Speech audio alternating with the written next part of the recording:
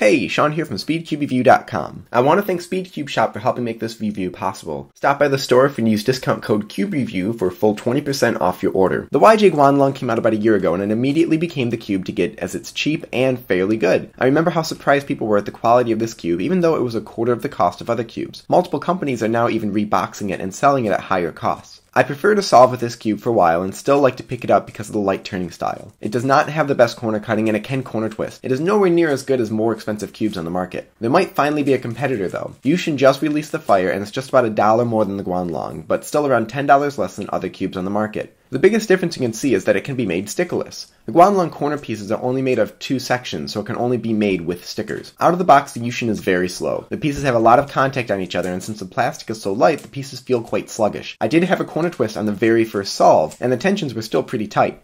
The corner cutting also leaves much to be desired. I was not happy when I first used this cube. I spent a lot of time setting it up, tensioning it, lubed the core in pieces, and did a few hundred solves. Once doing that, the cube still felt pretty poor. They are both very similar in weight, just under 70 grams, about 10 grams less than many standard cubes. It matches the corner cutting and the corner twisting of the GuanLong, as well as the light cheap feel, but it's so difficult to get decent times out of it, I feel that although the Fire is a fine cube for beginners, it would need to be replaced with a better cube in the future. The GuanLong seems to be able to hold its own as a fast and controllable cube and still be able to get very fast times. Now if you had to choose between them, I would say the GuanLong is the better choice, but if you want a super cheap stickerless, the Fire would have to be the one you choose.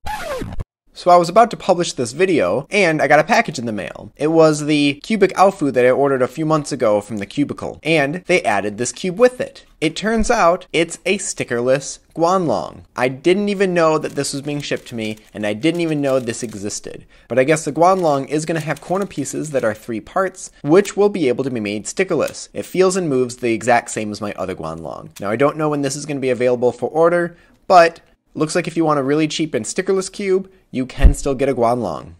Now, back to the review.